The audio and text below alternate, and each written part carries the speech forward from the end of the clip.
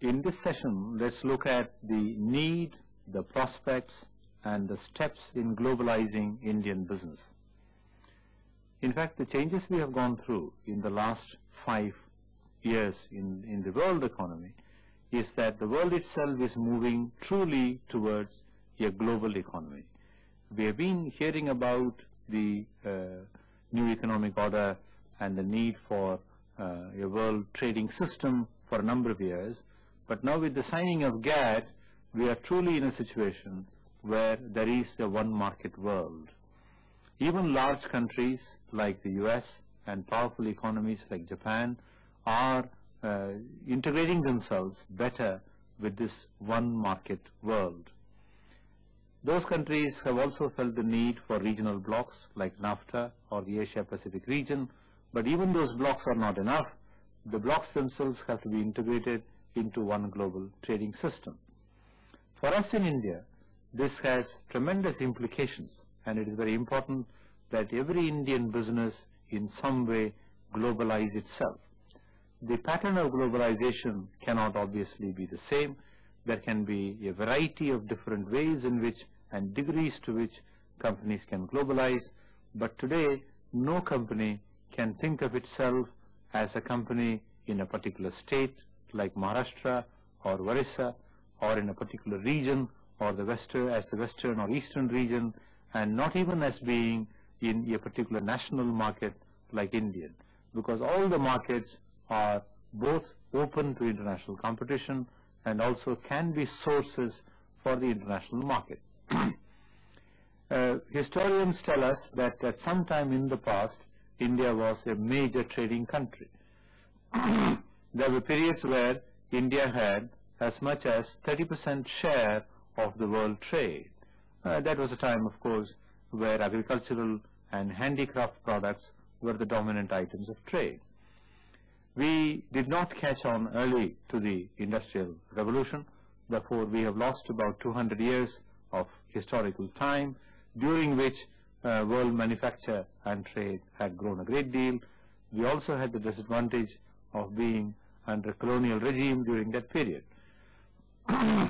Even when we became independent, we did not quite realize the importance of international trade, or we underestimated our ability to be partners in international trade. We went through a period of relative isolation from the world market. In order to develop indigenous core sector and manufacturing capability, we began with a high tariff wall, and we have sustained it for a long time. We also got into special trading arrangements with the rupee trade with the Eastern Bloc, and did not sufficiently participate in the hard currency trade areas. So our share of the global trade, which was 2% in 1950, declined to 0.4% by 1980. There is a danger that if we had not liberalized and geared ourselves to be a trading nation, this share would have kept going down. For example, between 1946 and 1972 was one of the longest periods of growth in international trade in physical terms in peacetime. It was growing at the rate of 16% per annum, and the Indian economy did not participate in this bonanza of international trade opportunities that many other countries took advantage of. In fact, many of the Asian tigers like Korea, Malaysia, Indonesia laid their foundations during that period. The onset of the oil crisis sent the advanced economies into a recession. There was a second oil crisis in 79-80. Since then, there has been an attempt at forging various kinds of regional blocks, trade agreements, and also move towards an international trading system. Today, the globalization and exports are necessary for the Indian economy as a whole and for each and every industry. Temporarily, for a period of time, a particular company may feel that it doesn't need to worry too much about exports because the rupee is becoming convertible. They can buy the necessary amounts of foreign exchange for importing technology, capital equipment, or intermediates.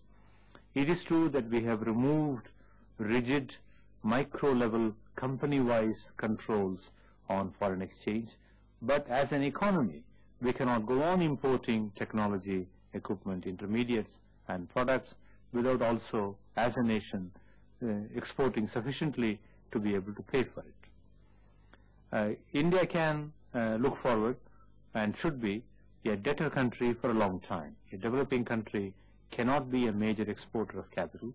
It will continue to invite foreign equity investment as well as take foreign debt within certain reasonable limits.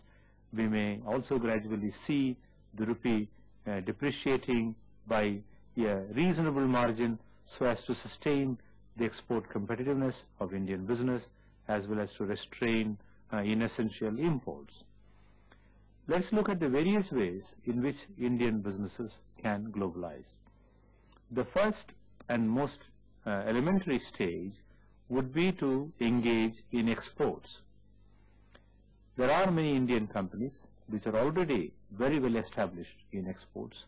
There are some very extreme, unusual cases where the company exports more than 50% of its output. But by and large, there are relatively few companies which export 20% or more of their turnover. It is in these companies which are doing 10% or more that there can be a significant drive for increasing the share of their exports in their total business. The fact that they're already doing 10% indicates that in their products and services, India has some comparative cost advantages, as well as that company has built up certain core competences and capabilities. It may be that in the past, due to the development of the domestic market itself, the company has not given sufficient importance to its export activities and has comfortably relied upon the growth of its overall business and even its market share in the domestic economy. But today, that domestic volume and market share themselves are no longer reliable. They are certainly not guaranteed. They are under threat from new investment by Indian players in that industry, as well as by new entrants from overseas, either on their own or with Indian partners, and finally, even by direct imports of products. One of the strands of the new economic policy is for India to voluntarily bring down high tariffs in various industries, not as a favor to the foreign countries which can then export their products into India, but much more in order to ensure that we don't become a high-cost economy due to unnatural levels of protection. The reduction in tariff would be to the advantage of the Indian consumer, finally, through advantages to the Indian manufacturer who imports that equipment or intermediate. The answer, therefore, lies in also opening an aggressive new battlefront overseas, back in the home markets of those manufacturers who are likely to be eyeing the Indian market, either to set up a unit or to import their products into India. A company can go about increasing its exports in a number of ways. One is to work through distributors and agents overseas. There are various options here. An agent for a whole continent, agent country-wise, or a number of agents in a particular country if that market is very large, regionalized, and also quite attractive.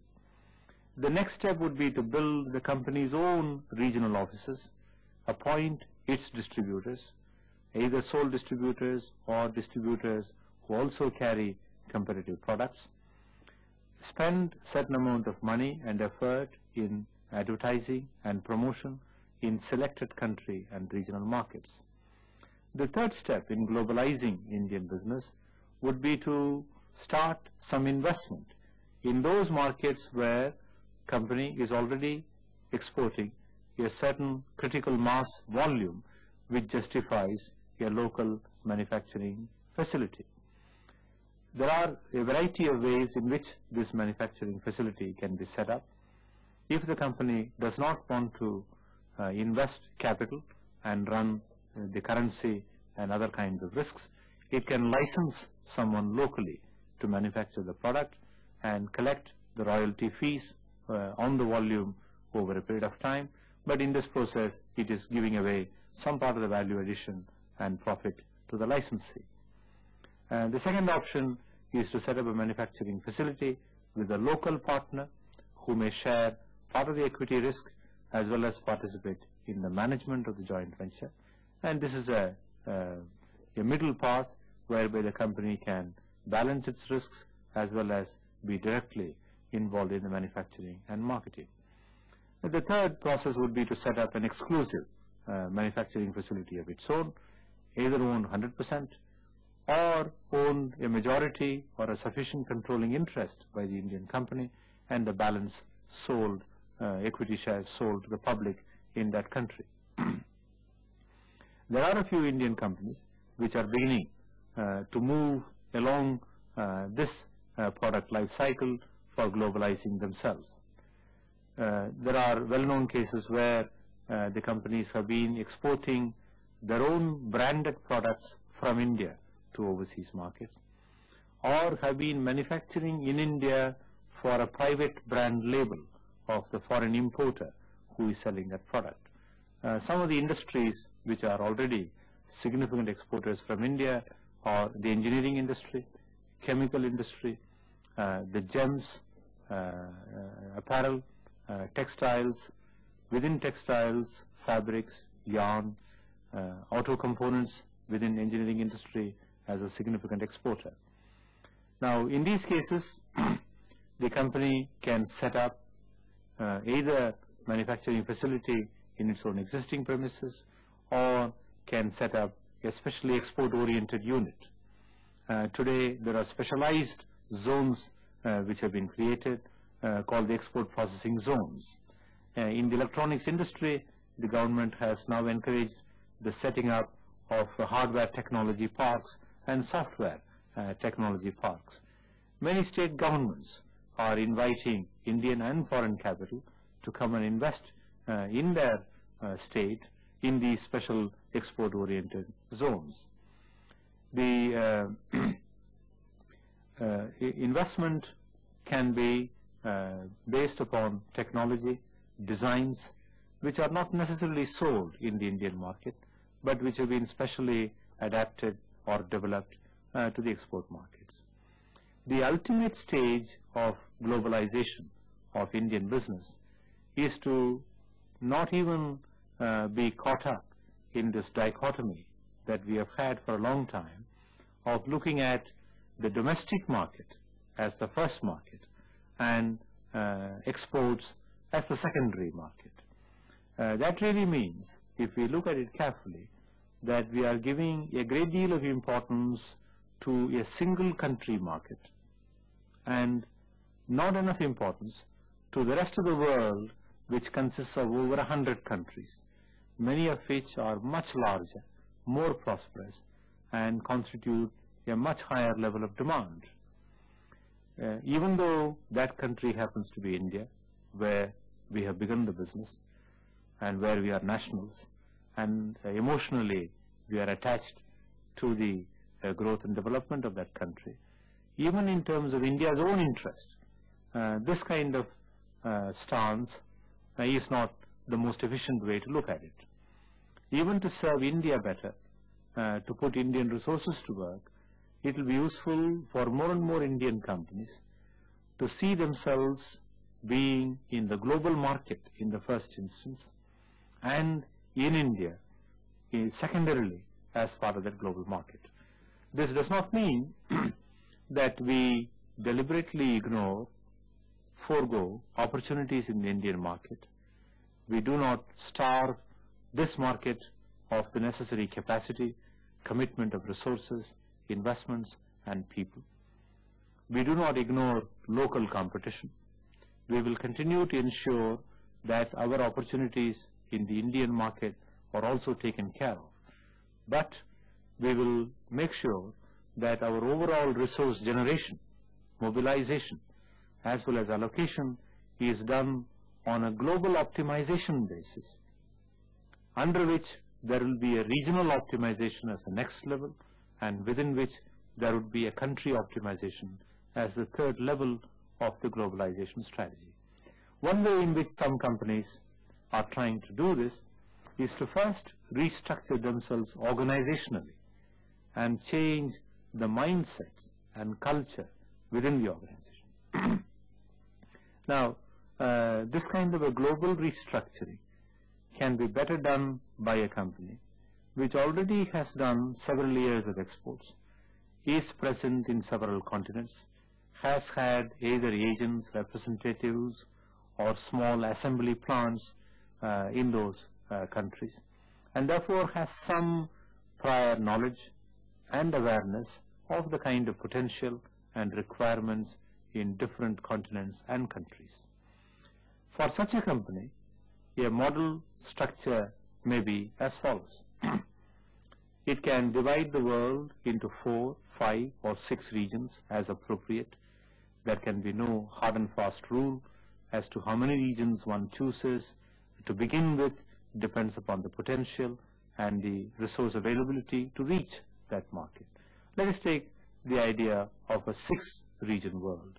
These could be the positioning of a regional director in North America, South America, Europe, Africa, West Asia and East Asia. Therefore, the world is in this process looked at in much more depth, with each regional director and his team focusing his attention on that particular region.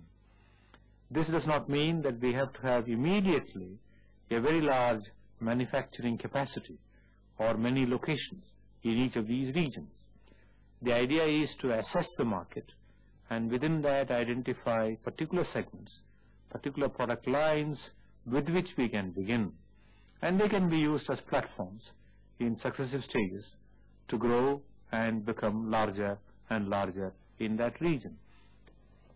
Also, these regional organizations will be very useful sources of feedback and guidance to the staff functions and the manufacturing operations in India, where the company happens to have been historically based.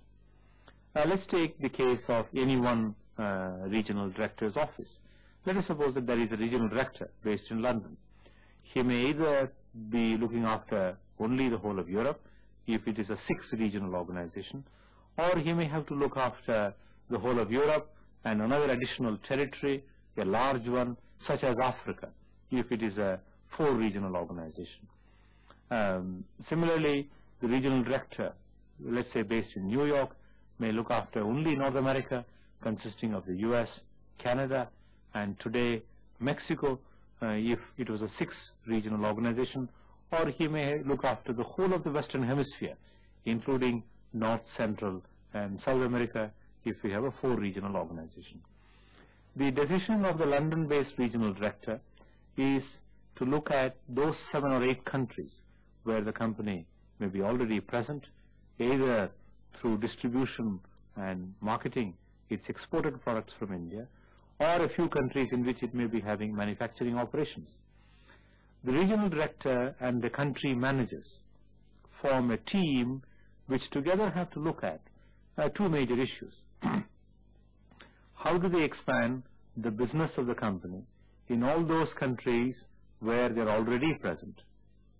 And secondly, which other new countries in that region where the company is not already present, either in terms of its marketing or manufacturing, and which of those countries would they like to prioritize for entry in the next 3 to 5 years.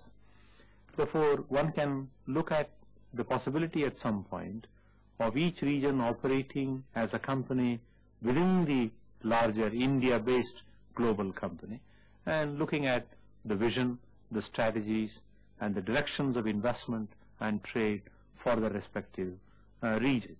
Setting up manufacturing overseas can also be done in stages. If you take the pharmaceutical industry, for example, the first stage would be to send the bulk drugs from India and do the formulations overseas. In that process, much more detailed, specific, labor-intensive work can be done overseas. The freight can be saved, as well as the cost advantages of making bulk drugs on a larger scale in India can be retained by the global company based in India. Also, the lower technology operations, procurement of packing materials overseas, dispatch from that formulation plant to the market can be handled more easily. If that local market is growing, either within a country or in a region, there will come a time when it would be economical to put up a bulk chemical, bulk drugs plant in that region. Obviously, one would not need to put up such a plant in every country. Even one location for that region may be quite enough. For example, if the market demand for our products in Africa and Europe was growing, an investment in some country within the EC, where one enjoys the tariff advantages of being within the EC as well as high level of skills, is very useful. Similarly, there can be a plant dedicated to a large market like China, beginning with bulk drugs and then going into formulations in maybe more than one location. There could be a plant in Canada which would look after the North American interests. There are many other possibilities down the line. One may even do some part of the research and development overseas, either on our own funding or as a strategic alliance with another partner in the industry. There could come a stage where products, bulk chemicals made overseas can be re-exported in some categories, even to the Indian market, to be formulated further into finished products. A company can learn a great deal in its globalization process in terms of technology, materials, packaging, as well as the R&D aspects of the business. The initial idea in every company which goes multinational is that the headquarters has a great deal of knowledge, skills, and experience to offer, and the region and country operations must be guided and follow the headquarters lead. But as the company globalizes and matures in its globalization, there will come a time when each region, each country, each plant may have some lessons to offer to the home country operations. The regionalization and country management would lead to a position where the Indian operation becomes one of 8 or 10 countries operating under a South and West Asian regional director. The regionalization has tremendous implications for change in the mindset, culture, styles and behavior of people in the corporate office. The chairman, presidents, vice presidents of this company, which is globalizing, need to detach themselves from being the top management of an Indian company to being the top management of a global company, of an emerging multinational company. The heads of manufacturing, R&D, finance, personnel, and technical services need to look at the needs of the entire world. This is not easy because they are intimately familiar with the Indian plants, Indian regional and branch marketing operations, Indian vendors. It is very likely that they will keep getting drawn into the local problems, issues for guidance, and because of their familiarity. They need to make an extra effort to distance themselves up to a point, ensuring that there is enough development, delegation and capability within the India country management team. They should also start traveling, visit the regions, visit the important countries, major dealers, visit the plants, and get acquainted with the differences in the environment, technological, business, socio-cultural, and understand the special needs of each region and within that the country management. Also, so far we have been talking about the opportunities for Indian companies in their end product markets in the global situation. There is another dimension to globalization of Indian companies, and that is the opportunity that they have in the factor markets around the world. As you know, business runs on the basis of a number of factors of production. These are well known in economics. It used to be called land, labor, capital, to which today we have to add management. And because of liberalization and the reduction in tariff barriers, as well as the convertibility of the rupee, every Indian company now needs to develop and improve its procurement function. Very broadly, in Indian companies, we had earlier a strong production orientation, then accounting, some degree of interest in personnel management. More recently, marketing has developed, but the procurement function is still not adequately recognized and structured and given the importance that it deserves. Considering that 60% or more of the cost of the product is materials, as well as there is a high cost involved in the capital, plant and machinery and spares, the procurement function, which is the symmetrical opposite of the marketing function, can save considerable amounts and contribute to the overall profitability. So today an Indian company, even if it is not a very large exporter, even if it doesn't go to a world regional organization, can still access the global market for much better technology, capital equipment, intermediates, raw materials, in order to lower its cost of manufacture. By doing so, it will not be doing any damage to the Indian economy. It will produce its goods and services at a higher level of efficiency, quality, and better productivity, so that the consumers of those products, whether household consumers or industrial consumers, will benefit. If the Indian company did not do this kind of global procurement, it does not mean that those products, technologies, equipment will not come in. They will come in anyway through a competitor, through a foreign investor, either directly or through a joint venture. Therefore, it is better that the current Indian producer of those end products and services himself goes out into the global market and does this procurement. I hope these points have been of interest to you and will trigger actions in your company if you are in a senior management level, or start a debate in this direction if you are at a middle or a junior level. Thank you very much for your attention.